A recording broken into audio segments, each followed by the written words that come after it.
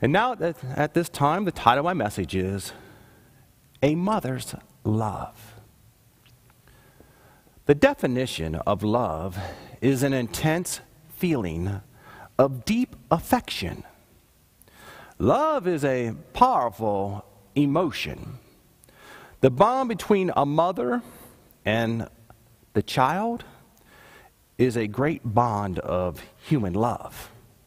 But there is a greater love, and that's the divine love of God. And this love flows through the divine blood of Jesus when you accept him into your heart. This divine love is a bond between you and the Father, the Son, and the Holy Ghost. No one can break this bond but you by choosing to willfully sin against God. When a mother has love for God, the love of God in her heart, she has the blend of human love and divine love to serve to her children. Godly mothers sense the great responsibility of raising their children to serve the Lord. They are not concerned with having their children have a great social life, or maybe having their children be involved in being a superstar in sports, or maybe even being rich or famous. No, their main concern is they want their child above everything else to serve the Lord. Growing up as a child, my mother had great love for her children. She was the type of mother that put her children first. She was willing to go without so that her children could have what they needed. She would cook, clean, help us with our homework. You name it, she was there for us. When you see someone use so much of their time and energy to help you, you want to give back to them. In Matthew chapter 7, verse 12, I read, "Therefore, all things whatsoever ye would that men should do to you, do ye even so to them. For this is the law and the prophets." Selfless acts of kindness. That was just my mother's way. She was willing to help her children any way she could. She had great human love. Her love for us was inspiring. Children will recognize a mother's love for them. Some will recognize that love when they're young, and other times, it may take a little more time for them to recognize that love, that sacrifice that the mother makes for that child. I pray that one day everyone will recognize their mother's love. For me, it was at a young age. I recognized that my mother was selfless. She would do acts of love and kindness for each one of her children. She had a great love. When I was in first grade, my mom would pack my lunch. It was a peanut butter and jelly sandwich, along with some chips and a cookie that she made. Then she would give me some milk money to purchase a little carton of milk at the school. I would eat the sandwich and the chips and drink the milk. Then I would take the cookie and I would sell it to a classmate for 10 cents. Then I would go home and give that 10 cents to my mom. I thought that she could use the extra money. But I was too young to know that 10 cents really wasn't that much in that day. My mother was willing to go without so that I could be blessed. That is just like a mother's love. They sacrifice for their children, and they're willing to go without so their children can have. It reminds me of the story in the Bible where the widow woman, she was gathering up a few sticks during this great famine to bake one last cake. And then her son and herself were planning on eating it, and then they were going to die because they were starving to death.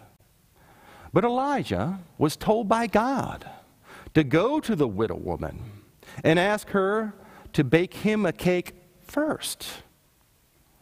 This was going to be a tough decision for this widow woman. Was she going to obey the man of God and bake a cake for him first, knowing that it's going to take food away from her son, who is starving? But this was the plan of God.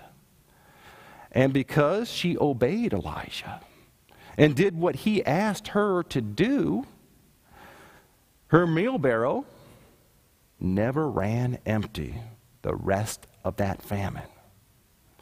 It pays to put God first, even when you think you're taking away from one of your loved ones. God will always look out for you and your loved ones if you will put him first in your life. Maybe the widow woman's son didn't understand at first why his mother was feeding a total stranger before feeding him. But I'm sure he realized later that that sacrifice that his mother made pleased the Lord. And her testimony has been passed down for thousands and thousands of years. Even Jesus mentioned it in Luke chapter 4, verse 25 and 26. But I tell you of a truth, many widows were in Israel in the days of Elias, when the heaven was shut up 3 years and 6 months, when great famine was throughout all the land. But unto none of them was Elias sent, save unto Sarepta, a city in Zidon, unto a woman that was a widow.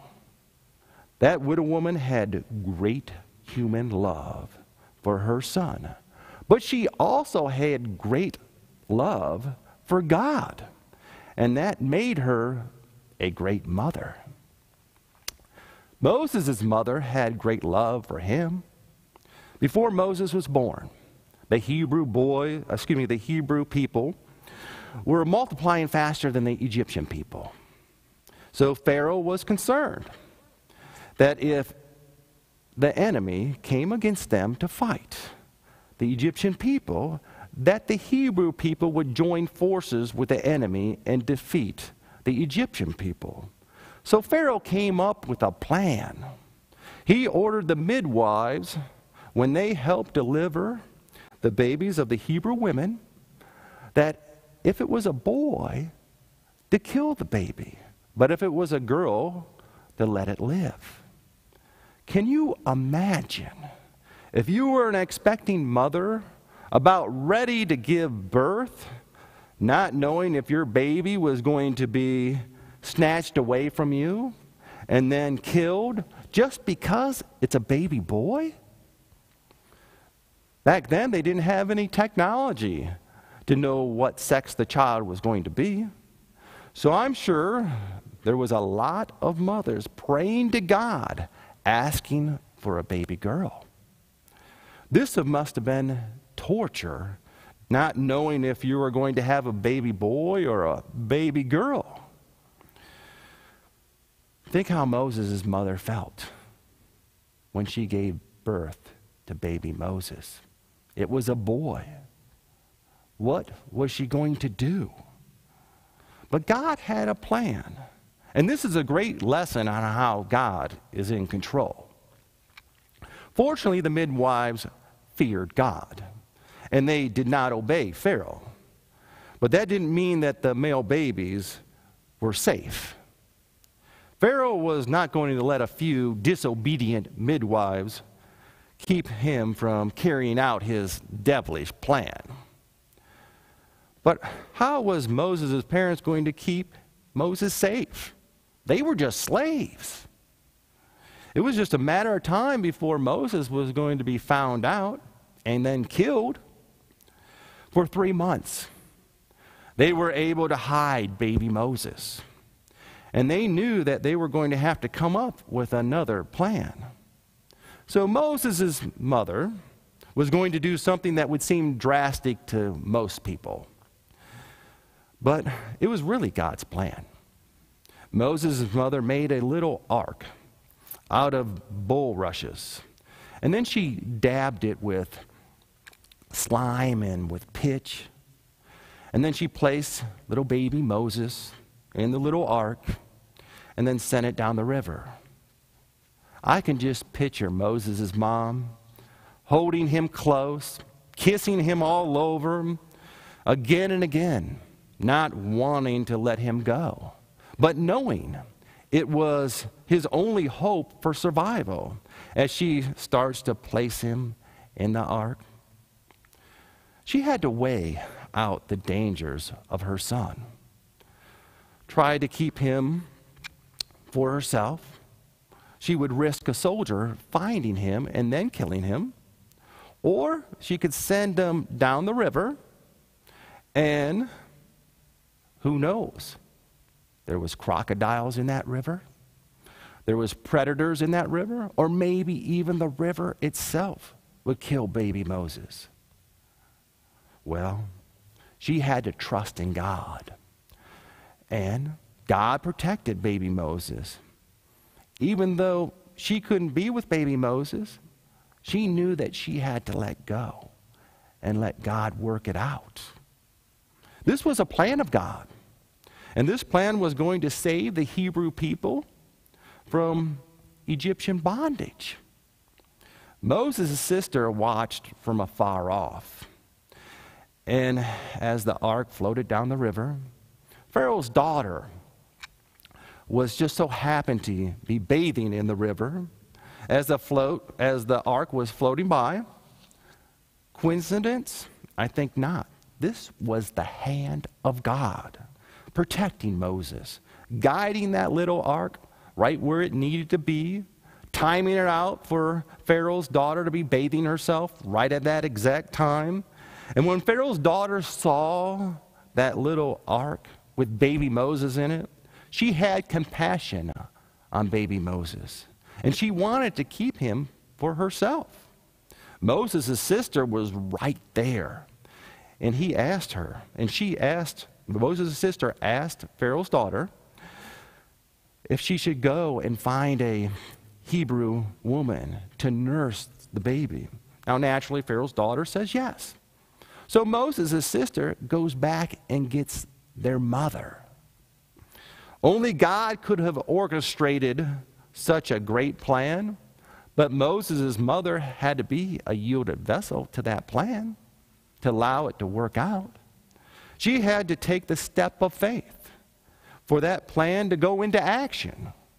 Sometimes we don't see what the end result's going to be when God wants us to do something. That is why we have to use our faith and trust in God to work it all out according to His will. I'm sure it was the hardest thing for Moses' mother to place that little baby in that little ark and send it downriver. But it was going to be the salvation of her child. There comes a time in every mother's life that they're going to have to put their child in God's hands and trust that God will protect them. Yes, we live in a cruel world today, but Moses lived in a cruel world where people wanted to kill him as a baby. Look at Jesus. When he was a baby, he lived in a cruel world. King Herod wanted to kill all the babies that were 2 years and younger. Just like God had a plan for Moses' life to deliver the Hebrew people out of Egyptian bondage, He had a plan for Jesus' life to deliver the human race out of the bondage of sin. Maybe you feel cheated because you didn't grow up in a godly home with godly love. Jesus came and died on the cross so that we all can have divine love. Jesus had a wonderful earthly mother, and she loved and cared for Jesus. But when she came to see him, while he was teaching, they told him that his mother and his brethren were there to see him. And he answered in Mark chapter 3, verse 33b through 35, "Who is my mother or my brethren?" And he looked round about on them which sat about him, and said, "Behold, my mother and my brethren. For whosoever shall do the will of God, the same is my brother and my sister and mother." In other words, the most important thing in life is to do the will of the Father. And that will is to accept Jesus Christ into your heart as your Lord and Savior.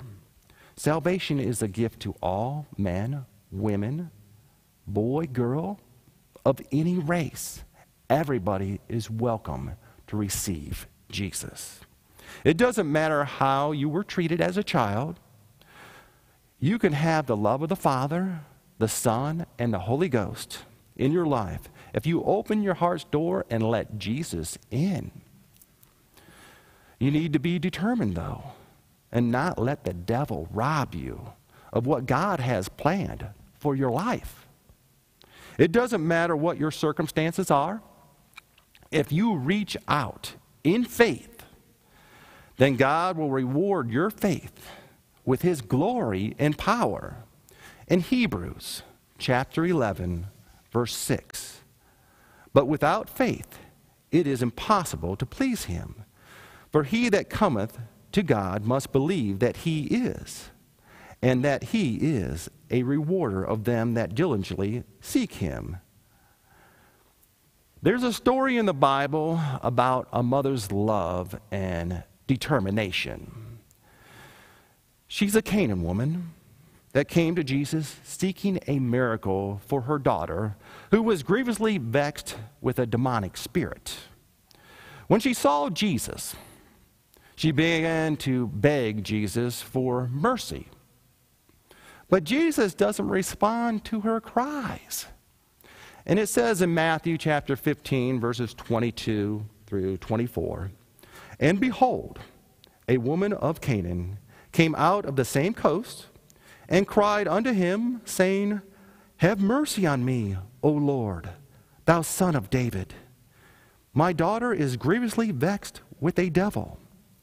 But he answered her not a word. And his disciples came and besought him, saying, "Send her away, for she crieth after us." But he answered and said, "I am not sent, but unto the lost sheep of the house of Israel." In the natural, you might think Jesus is being cruel to this woman. But Jesus was just testing her faith.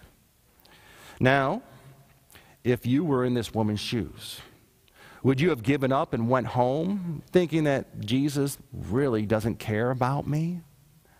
This mother had great love for her daughter.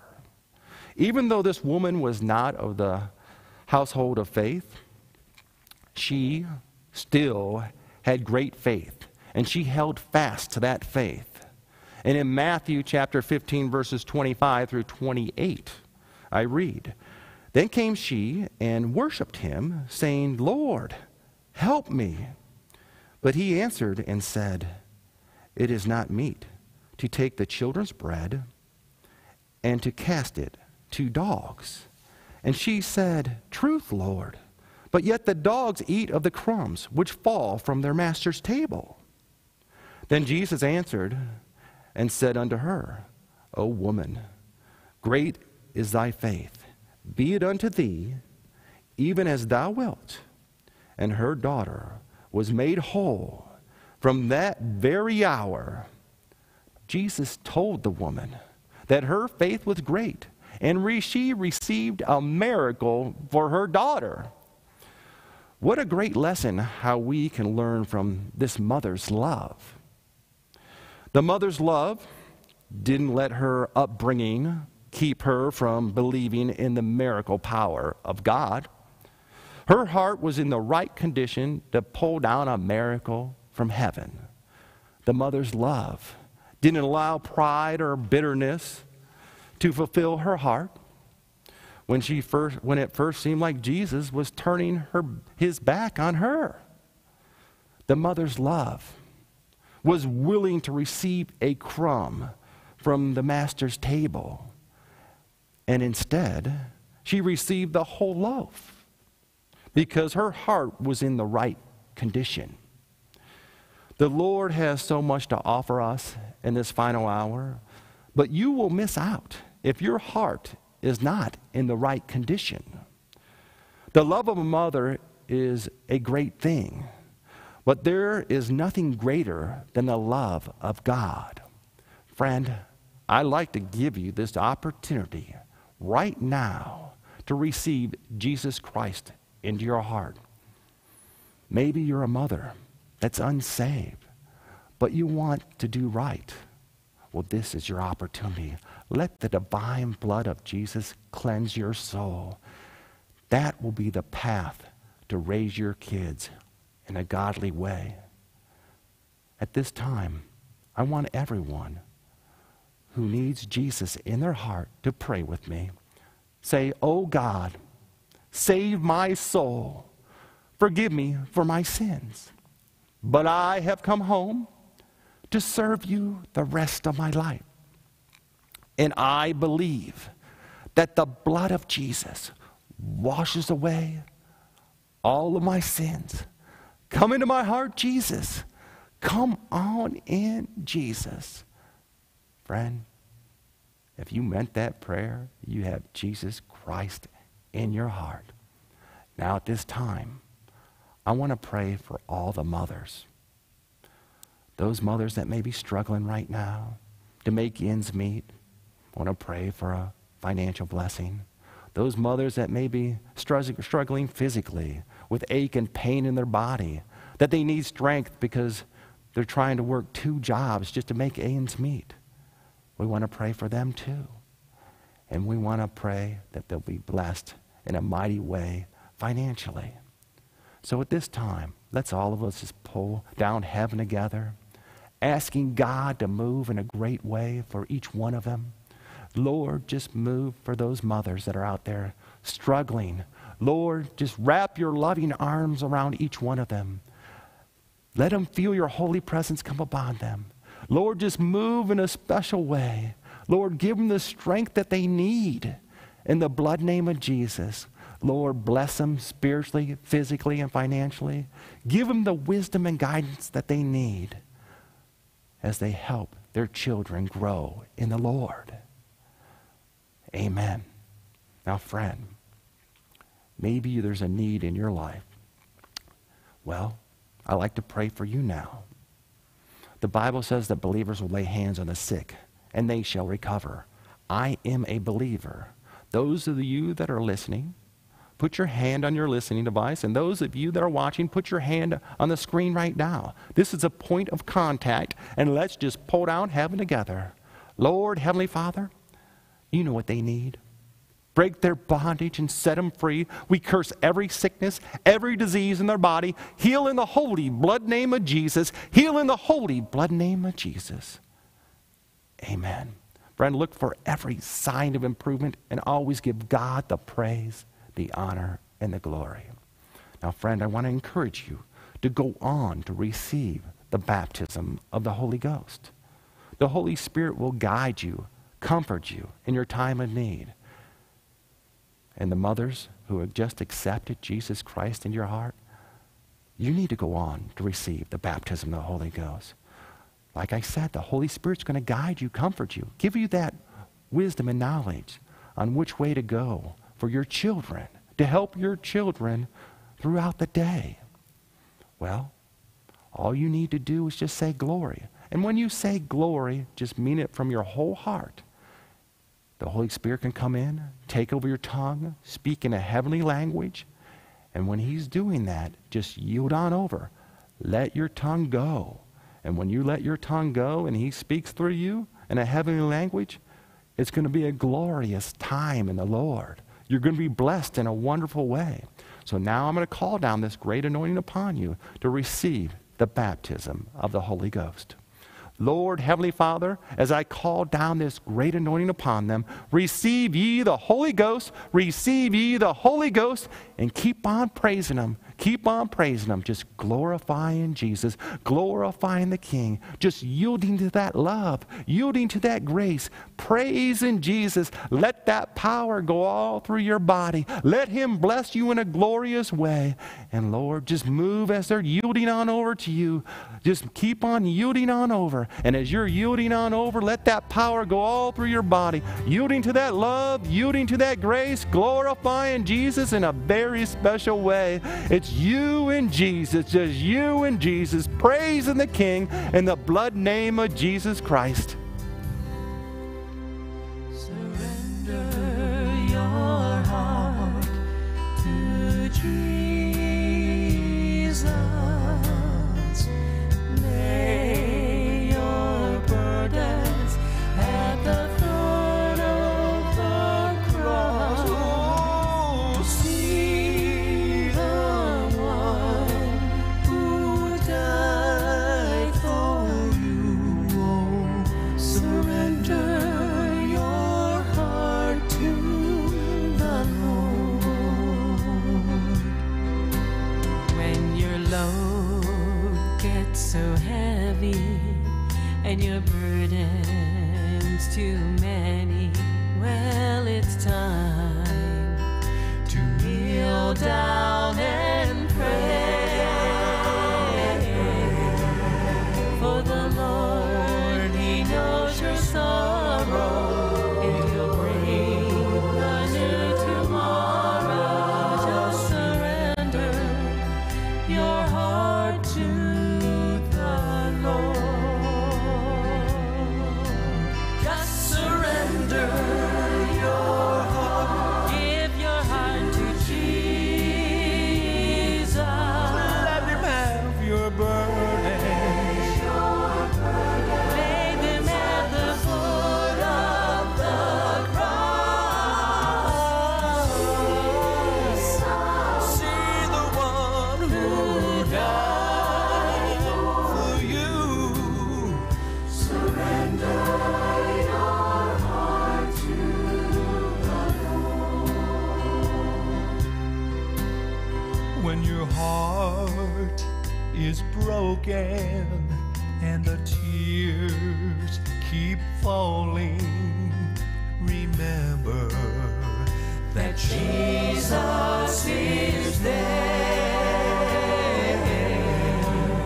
For the Lord, He knows your fears, and He'll wipe away your tears. Just surrender your heart to the Lord. Just surrender your heart. Give your heart to Jesus. let Him have your burdens. Lay them at the foot of the cross. See the one who died for you. Surrender your heart to the Lord. The Savior's calling your name. Don't turn Him away. Surrender your heart to the